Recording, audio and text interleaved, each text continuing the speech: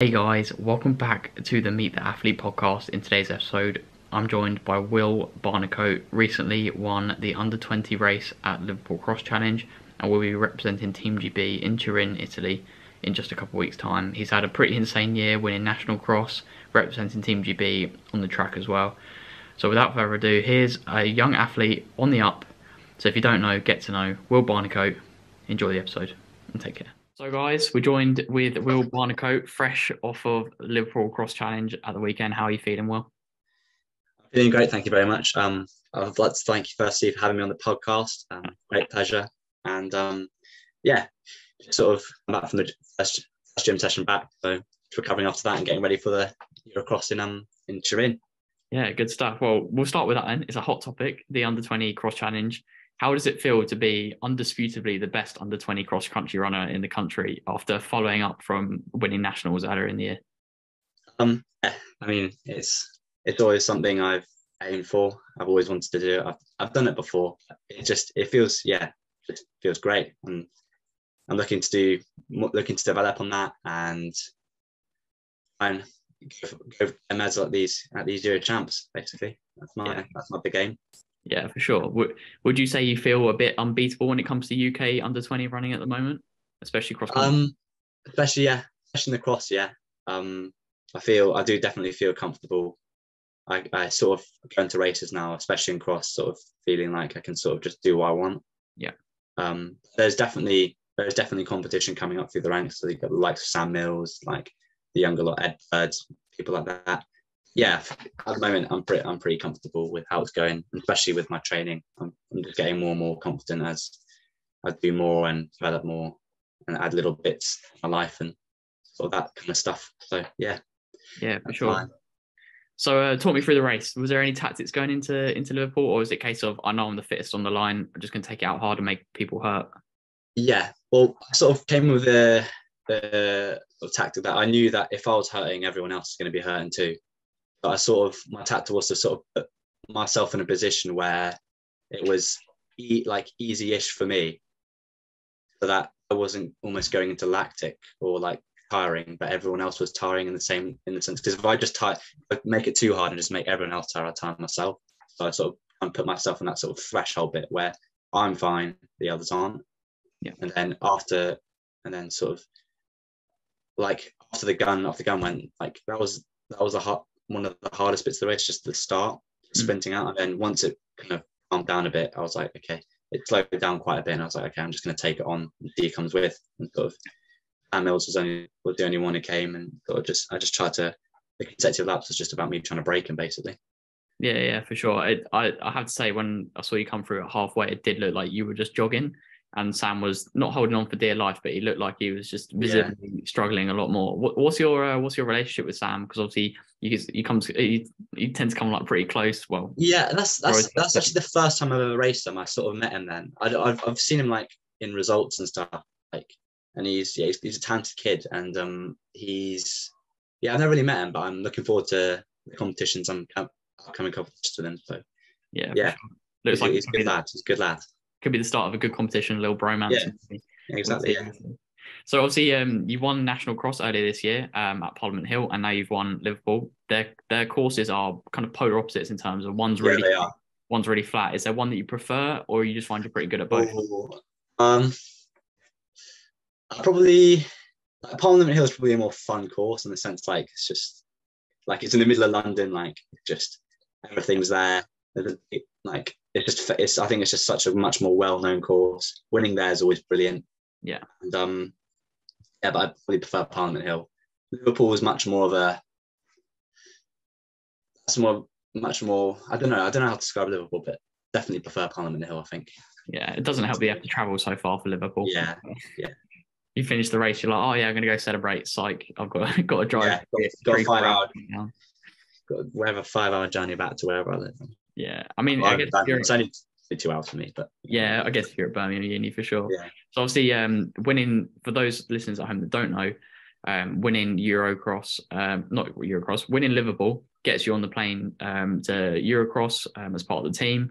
But this isn't your first time representing Team GB. You've represented Team GB on the track, represented them at the Eurocross last year as well. Do you feel like the feeling changes a little bit? Do you find it kind of the high wears off a bit, or are you still as buzzing to represent Team GB as it was like the first time? Yeah. I think the first vest I ever had, I was an under 17 was my first vest when I went to Lisbon. I was 16. I sort of walked up to Liverpool thinking, yeah, I could do it. I wouldn't be too surprised if I didn't. Came to Liverpool, ran the race. That was probably one of the hardest races I've ever ran in my life. I was really just clinging on for dear life the whole time. Secured 5th, and I managed to get on the plane for that. And I remember that was probably one of the best things I've ever had in my life, like just making that first vest, especially at such a young age. But the buzz now is so different. The buzz now is I see like when I made the GB team, when you make it as a youngster, it's all about getting the vest, like when you're like English schools, getting your English schools vest, it's all that buzz. But once, like, I've ran it a few times now, and I'm sort of a bit like, I say this, like, I remember after Worlds in Cali, I just missed out on the final. I sort of sat there thinking, I'm sort of sick and tired just turning up in a vest. I want to actually do something. So the buzz much more is now as a massive opportunity to almost make a name for myself. Yeah. So that's the big. It's a very different buzz, sort of, but the buzz is still there. They're like the little kid inside me is still, wanting to get that. Yeah, for sure. Well, you came 9th last year, which is, some would say that's still an insane run. I'd be part of that group. Do you think this year, a year on, you're in a much stronger position to maybe push for those net medals? Yeah, definitely, 100%. You reckon so? No, that's good. Yeah. I really hope you do. Yeah. So, what are your plans for the future? Obviously, you've got the quality to go pro. You definitely got the potential. Is that the plan? Do you want? Definitely, yeah. I definitely want to go pro. Stick with the cross, move to track a little bit more, because you seem to have really natural talent for the cross. Yeah, I mean, the reason, in my opinion, why my cross comes a bit more naturally to me is because when I first started running, I started running quite late. I was like 14 years old when I started. Yeah. And the group I was in, we didn't have a track. So I started training on track on the 2021 season in preparation for Tallinn.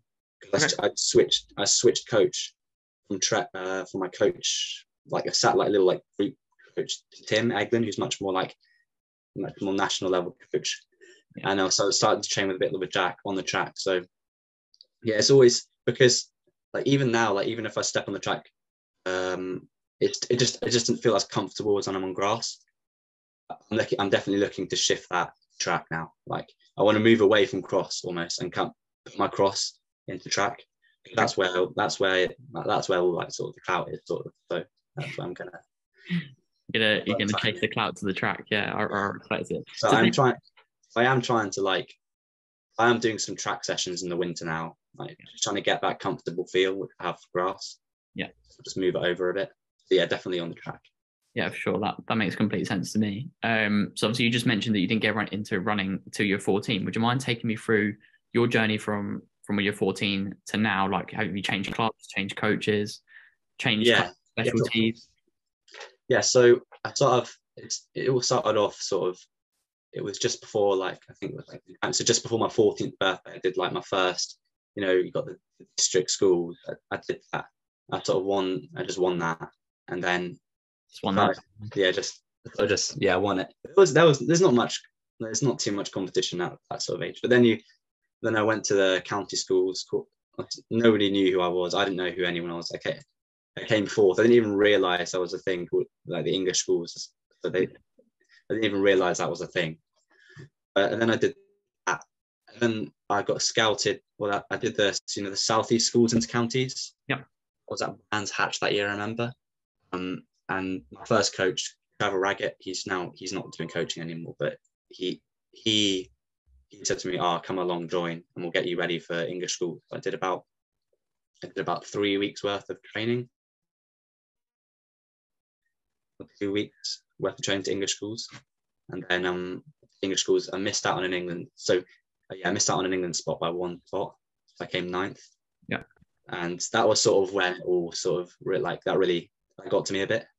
And so that's when I really started to put the foot down. But then there was a period between like sort of like I was so year 9, year 10, 11 through the sort of the GCSE years. I was running with like sort of satellite group in Woking around that Bill Park, that grass field.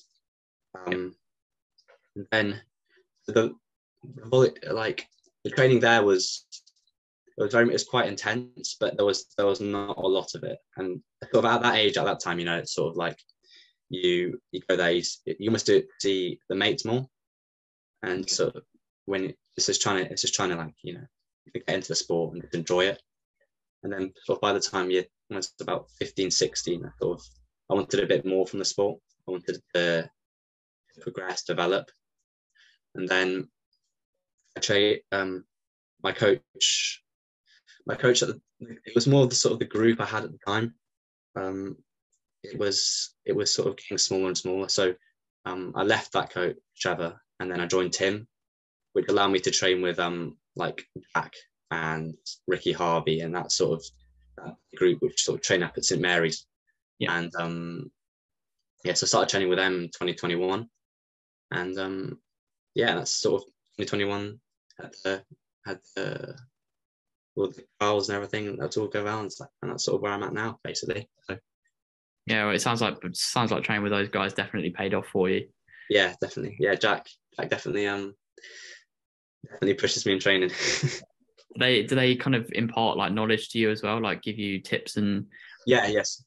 So Jack's a huge mentor for me. I mean, he helps me how to train properly. Like it was a totally different type of training. Like when you're young, almost like you turn up and like you get the spikes out. It's almost like a race almost every single rep. But then training with them, it's almost I remember the first rep I did them like, why are we not sprinting? Whereas with them it's like you're much more, take each lap and each rep and turns, sort of stuff like that. And then that's sort of their training, how that works. Isn't it? Yeah, that's cool. So just to clarify, this is Jack Rowe we're talking about, right? Yeah, Jack Rowe, yeah. Just for the listener at home, yeah, cool. Have you ever been out to like Font-Romeu with Jack at all, or? No, I haven't done any training camps with Jack. I have been to Font-Romeu. I went with the university last year. That was a great experience. That really just get away and just grind it out the track season. Yeah, I'm sure. Well, all these pro athletes, they're good mates to have. I'm sure it will come in very handy for you. Yeah, for sure. So obviously you mentioned then you're studying at Birmingham Uni. For someone who's a bit ignorant when it comes to the uni running life, like myself, I always associate with the best runners coming from either like Loughborough, St Mary's, maybe got like Cardiff Met and Leeds. So what would you say to someone who maybe is listening to the pod now, thinking of going to university next year or in a couple of years' time? What would you say about the Birmingham uni like running scene? What brought you there? Oh, I think I don't know where to start really. I mean, it's just I was actually shocked when I don't want to sound like I'm like dressing up too much, but honestly, it is just unreal. I mean, everything from like the group runs, all the socials, just the way the coaching, how everything's set up. I mean, it's just perfect. I mean, if you're a young listener coming like in sort of sick form, and especially with Birmingham, like we're so unelitist. You don't have to be the best. You don't have to be good. You can just come. We'll embrace you in, and you can come to all the sessions. It's just brilliant. The coaching here is we've got Luke Dunn, who's the head coach. We've got Dean Miller. He sort of looks after me at the university, and Tim's like my base coach. You know how that works. Tim's my base coach, and sort of Dean looks after me. He sort of mentors me and just makes sure I'm doing what I'm meant to do. But the university provides so much. There's massive support. And I just highly recommend it to any young athlete who wants to go to uni and run. Do you ever find there's a bit of like a conflict of interest between, say, your uni coach and then your coach back at home? Is there or is it always quite coherent? Oh no. We're no problems at all with that. We've got a little group chat. So are they all in it? So you'll have a little text like, "Woo, just won Liverpool Cross." Yeah. Yeah, sort of a little bit. Yeah, no, I guess Much more on the training side, but it's there. That's cool. That's cool. So, what sort of like facilities do they have at Birmingham Uni? This is getting into a bit of like a Birmingham Uni advert, but yeah, just for someone who's interested. Yeah, we've got like standard gym. It's like a big gym. We've got like a swimming pool, a sauna. I talked to Matt Stoney the other day. He said, "Left, I don't have a sauna," so I was sort of rubbing that in his face. So if he's listening to that, unlucky mate. Other than that, yeah. So you've got the swimming pool, sauna. Other facilities, you've got the track. So yeah, just everything's there. I'm literally like the sport and fitness centre is just sort of just 100 meters, like a kilometre, 500 meters up the road. You can just sort of go in there, use it whenever I want. I have a scholarship there, so I don't have to pay, and I can just use it and just do whatever I want there. There's a cost in there, I can work in there. Yeah, everything's just there for me, really. Yeah, good stuff. Yeah, that's kind of what I was getting at. Obviously, I don't know if you know, I grew up kind of running with Matt, and I'm good mates with him. So I love digging at the different unis because I don't go to. Where are you at? Go. I'm studying osteopathy in Maidstone, so I'm not at any of the big running unis. If I want to do Bucks, it's extremely expensive for my uni because no one else does it. Yeah. So hopefully I'll do it next year, but we'll see. But yeah, so I don't go to any of the mainstream unis. I did think about it, but I just wanted to stay at home, to be honest. I have a good life. So so let's talk a little bit more about your training if you're happy to do that. So take me through your standard like training week, your bread and butter. Okay, so my bread and butter is we are developing it over the years. I do come from relatively low like mileage background. This year, we talk from just this year. Yeah. So your current training over the last 6 months. Yeah, so over the last 6 months, so leading into track, it was sort of I'd have like a tempo-ish session on the Monday, and that would be like 2 by 1 mile, 1 mile off like 75 seconds press, like a 4 mile tempo session. This was in the track season. Then Tuesday would be like a 35-minute run. Wednesday would be a session. Thursday would be another like 45-minute run. Friday, I always have a Friday rest day. Saturday would be a session, and Sunday for my long run. Yeah. And then so that was my sort of, it's like a standard track session. If I'm talking about a track session last year, I feel like I did get it wrong quite a lot of the time. I sort of saw what other people were doing, and I think I made the mistake of jumping in what they were doing and not really focusing on what I need to do. Yeah. And so that was probably a big lesson I learned from last year's. You just need to focus on you. You need to do what you need to do. Everyone reacts to different things. Like I'm not going to react the same way as someone else if they're going to do this week, and sort of different things like that. Yeah. So I typically do. I trained more like a 5K runner last year. Okay. I didn't really do much sort of intensity. Like the shortest rep I probably did was a 200 meters, but I only do like 2 or 3 of them at the end of quite a long session. So they weren't necessarily that fast. There was just a lot of it. So, and then that was twice a week. And so next year, since because I was a 3,000 meter specialist sort of last year. I'm having to go, because I'm a senior next, I'm going to have to either go for the 5,000 and 1,500. And me and my coach have decided to do both. Okay. I really explore both. And I do get a lot of like, Will, you're not on 1,500 meter, Will, you're not on 1,500 meter. But like, I think you still need, like, look at all the best 5,000 meter runners in the world have unbelievable 1,500 meter times, and so you still need to be extremely strong. And so I think the arrangement of track sessions next year is much more going to be like, I'm going to do one 1,500 meter session and one 5,000 meter session of the week. I always believe I react quite well to intensity, especially like since when I was younger, all the sessions were really intense but quite short. Okay. Probably look back to that worked well. And then leading from track in the summer to cross country, we've increased the Sunday long run from about 50 minutes to 75 minutes. And then we just sort of building added extra day of running. So last year cross country, I still had 2 rest days, but now I only have 1. Okay. And then now the tempo on a Monday now is just straight, and it's quite a lot faster as well. So a typical week now is sort of Monday 5 mile tempo, okay. Tuesday 5 minutes, Wednesday a cross country session, Thursday I do my long run on a Thursday now because if I session Saturday, long run Sunday, tempo Monday, that's quite a lot, and I just want to have that extra sort of day to recover with an easier run. Yeah. And off for that, I'm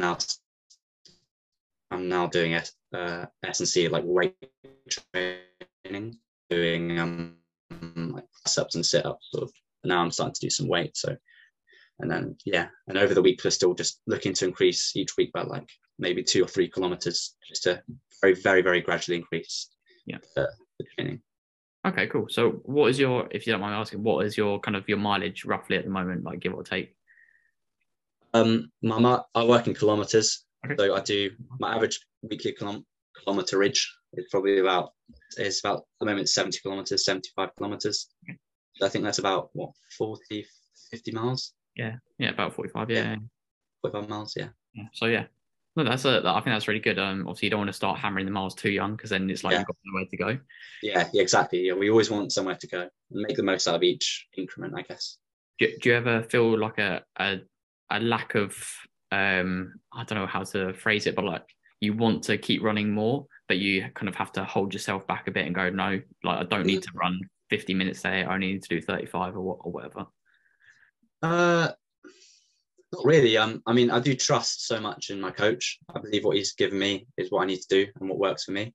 And I also sort of I can tell when I'm running, like I can almost tell if I'm going to benefit from it or not. Okay. And most of the runs so far, I feel like I am benefiting. So, but there, I guess there is sometimes if I might want to push for a bit longer, especially if everyone else in the group is doing longer or shorter. There is a tendency to hop in with that, but as I said before, you've got to do what you've got to do. And I think that's really important. Yeah, for sure. Yeah. Do you tend to do your sessions more in the mornings or in the evenings, or is it a bit random? It's a bit random, but I definitely prefer evening sessions. I think evening sessions a bit more woken up and fluid. So yeah. Are you a morning person? I don't really have a choice at the moment. I just kind of cram my workouts like when I can around uni. So like Tuesdays is an evening, and then Thursday, Saturday are morning sessions. But I have to say I do find I perform better at the evening ones. Yeah, I find that as well. Yeah, I think everyone does. If I'm being honest, you're just a bit more flexible, woken up, warmed up. I think really. Yeah, it's like you've had breakfast and lunch, so you're properly fueled and whatnot. So yes, and that's another big thing as well. Fueling. Do you find fueling quite easy? Do you struggle with getting the diet right, or? As a student, sometimes. There's a lot of days where I get back from like a lecture or whatever, and just can't really be bothered to cook a full meal, so just off to the ready meals it is, no vegetables or anything like that. But I am trying to like I always make sure I have a bag of frozen veg in the fridge. So at least I can just quickly like boiling hot water over the top, microwave it, full of fruit, like a vegetable bowl with every meal I have. Fruit, I have bananas. That's about the only fruit I really eat. One of the best fruits. So. Yeah, it is. Such a good fruit. Yeah. And I think what I'm trying to get at is that you don't have like a super special diet. It's like no. At home, they put these elites on pedestals and think that they just eat chicken, rice, and veg all day, every day, and that's not the case. Yeah, no, it's. I mean, it does make a difference, but for me, I don't think it's totally necessary. I think as long as I think for me, I focus on how much I eat, like how much, rather than necessarily the quality. I think quality is important, right? But because I'm just running and doing so much, I think I focus on more just trying to get as much as I can in me, rather than making sure I'm having like sesame seeds in my porridge sort of thing. Yeah, that's a good way of looking at it. Making sure you have lots of porridge rather than worrying about whether there's sesame seeds in it or not. Yeah, exactly. Yeah, I like that. Okay, so After winning a big race like Liverpool, what kind of happens? Is it like a couple of days of like decompress, like relax a bit, or is it straight back on the horse, like let's carry on building sort of thing? Yeah. So after Liverpool, my long run was back to 50 minutes. It's sort of a day of just one day really, and then yesterday was lighter tempo, so just a 10-minute tempo yesterday, and then I think now after this sort of recovery day, I'm going to hit tomorrow hard. So yeah, straight back on the horse just for this week, and then I'll start easing back down again. Yeah, ready for Turin. Ready for Turin. Yeah, that makes sense. Is there anything that you really look forward to that you can't have in like your normal training life, that you go after that big race, I can have that Chinese takeaway, I can have that egg sausage roll or whatever? I love a night out, to be honest. Do you like a night out? I do love a night out. Yeah. I've already got it planned for when I get back. Okay. So yeah, I've been very good. I haven't been out since the start of September. Okay. I've been very good with that. I'm kind of like, just I haven't been ill either. That's another big thing. Going out, I swear, every time I went out last year, I'd either get ill or injured. It's just a bit of a bloodbath. But so I've been pretty good with that, and it's paid off. So I'm going to carry on with that. Okay. What's your beverage of choice? My beverage of choice? Oh, that's a good question. It would have to be. I like Jaeger. Okay. I like Jaeger. I think that's quite a good one. Yeah. I like a mixer as well. So I like a vodka and Rubicon mango. That actually sounds quite nice. Yeah. Yeah, vodka and Rubicon mango. Yeah. Still fun and games. Have you heard of Centurion? I haven't. No. Well, I don't drink, so this is going over my head at the moment. Well, Centurion is I've always wanted to. It's like a shot of beer for every minute for 100 minutes. So I could. Everyone thinks I won't make it past like 40, but I think I can hang it through. Okay, so the way you're going to celebrate after winning Eurocross in Turin is drinking a shot of beer every minute for 100 minutes. Yeah, basically. That sounds out pretty well. Probably treat myself to like I'll probably go out with my mate Nandos or like a Nandos and stuff like that. Sounds very good. I'm down for cheeky Nandos. I'll come up to Birmingham. Yeah, come on, yeah. Okay, what's your? Oh, what were you gonna say? What's your Nando's order? Oh, Nando's order. Now we're getting tasty. So I like spice, but I don't tend to go for like spicy things at Nando's. So I'd go for like a lemon and herb double chicken wrap. Oh, lemon and herb. Sometimes I might go for medium. It depends who I'm with. If I'm comfortable with the people I'm with, I'll go for a lemon and herb. Yeah, I know what you mean. You're like steaming up. Yeah, just sat there eating like the hot one, just like, no, it's fine, mate. Yeah. And then I'd probably go for the broccoli and then the rice. I really like the rice. So, what about yourself? I get chips and garlic bread for the hot all the time. Okay, you go hot. Okay, fair enough. Yeah. No wonder you're so skinny and light, because you probably shut it all out after eating that. Yeah. Or just simply don't want to eat it because it's too hot. That's true. Yeah, you only eat half the portion. There you go. You can't overeat that way. Yeah. I do really like their halloumi sticks as well, halloumi fries or whatever. Yeah, they are good. They are good, to be fair. And I tried the olives for the first time the other day, and they were very good as well. So yeah. What I find really mad is like, when ketchup comes out of a glass jar, it tastes so different. Yeah. It tastes so different. I had one this weekend. It was just like, wow, just different. To be fair, I'm not a massive ketchup lover, but the best ketchup I ever had, it's just like this like bespoke brand. Like I don't know if you can buy it in the supermarket, but it was out of a glass jar, and for some reason it was so much better than like anything that had ever come out of a plastic jar. But okay, your condiment of choice. A condiment of choice. Well, I work at Gourmet Burger Kitchen. Okay. Some people say I say I'm a burger flipper. Others say I'm a glorified pot washer, but I go with the burger flipper. Well, I used to work at Five Guys, so we have that in common. Yeah. Oh yeah. My favorite, I like chipotle mayo. That's a good mayo, I think. Good with chips and chicken. I'm a big fan of like Peronaise, so yeah, like a spicy mayonnaise. Yeah. Okay, anyway, we'll get it back to running. We'll get it back on topic. Talk about food all day. Crikey. Yeah. So the last kind of thing I wanted to talk about is like the kit you train in. I've seen you train in a lot of like Adidas stuff, but is there particular shoes that you like to wear? And also which watch do you use, if at all? Yeah, so I get a few bits and pieces of Adidas. So I've had a little Adidas. So I like the solar glides. I do all my sort of easy running in them. Yeah. They're just a very they're like very cushioned.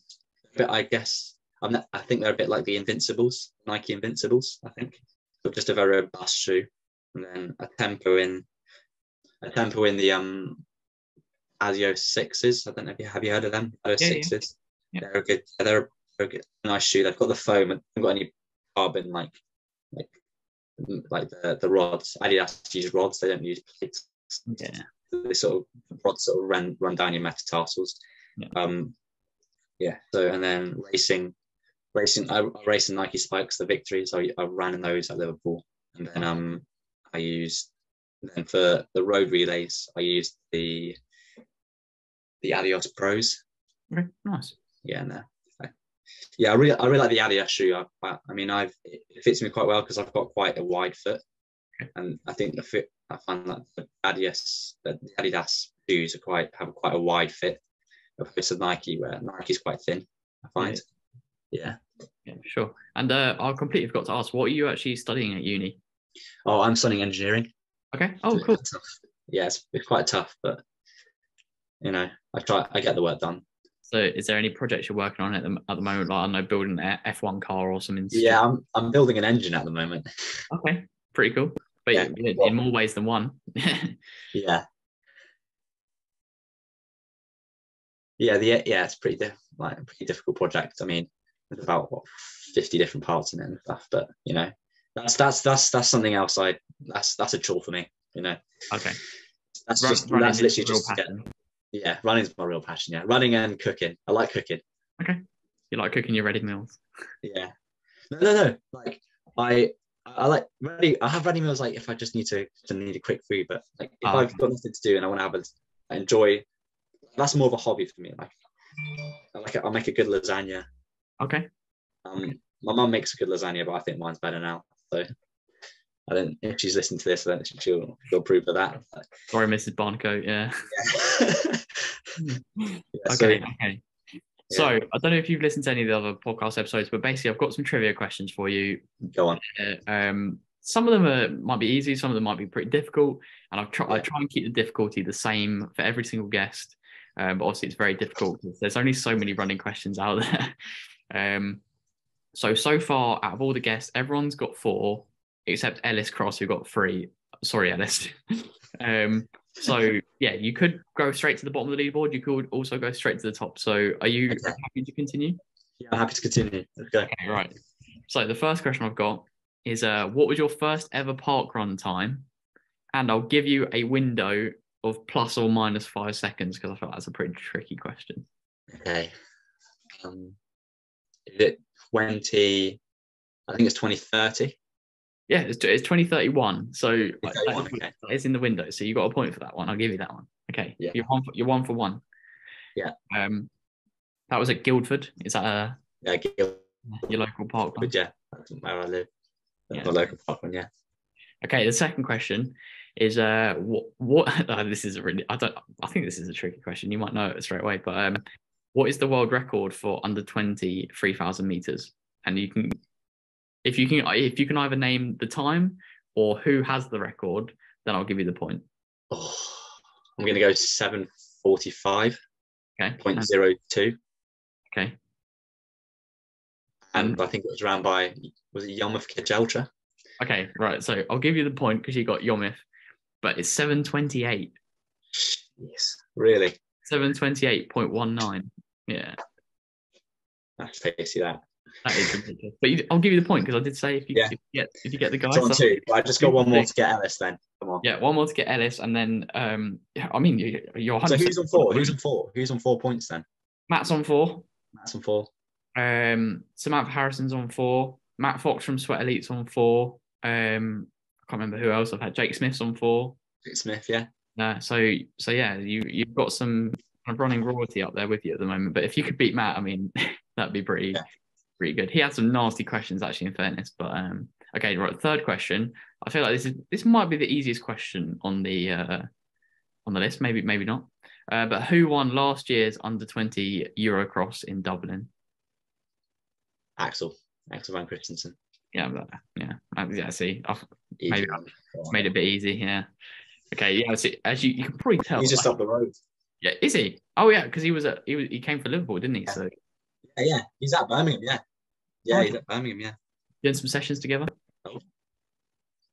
We've done a few sessions together. So just sitting in behind him. Yeah. Okay. So he's your main competition for. Will he do under-20s at? Yeah. I think he'll be doing under-20s. Yeah. Well, he's the main competition then. So he's the big name. He's the big name. Okay. He's running well at the moment as well. Yeah, I saw. Well, yeah, he stacked it in the senior men race and still managed. Yeah, he did stack it. He still came back. I was surprised how well back he came from. To be fair. Yeah, for sure. Okay. He got taken out. Yeah. Well, it's horrible, isn't it? So, fourth question. This is again. You can tell I'm probably starting to run out of questions a little bit here. Yeah. Go on. Fourth question is at the 2020 Eurocross champs in Dublin, which team topped the medal table? Britain. It was Great Britain, yeah. See, yeah. I'm making these way too easy. Another point. Out of interest, do you know how many of the different medals they got? So gold, silver, bronze. There's 7 medals. They got 7 medals, but what, GB? Yeah. What as a whole team? Yeah, as a team. Yeah. I know we got a medal. I remember Megan Keefer won her race. She was under 20 gold.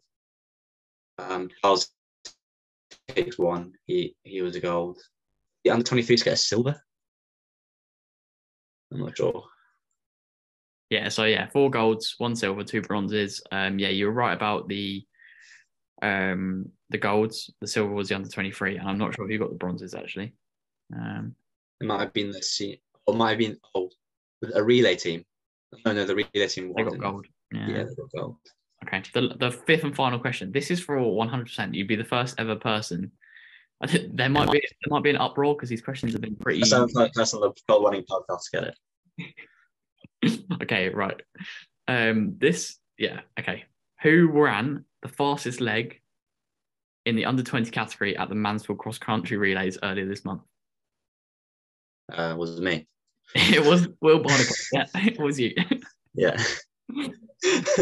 5 for 5. So there might be an uproar for making some of those questions ridiculously easy, but I've done my best. Okay? Matt's going to be fuming. I did that just to spite Matt. Yeah. No, well, thank you very much, Will, for coming on to the pod. Yeah, thank you very much. I really appreciate your time, and I hope you run well in 2 weeks' time in Turin. Thank you very much. Enjoy the rest of your day. Thank you very much. Take care. Take care.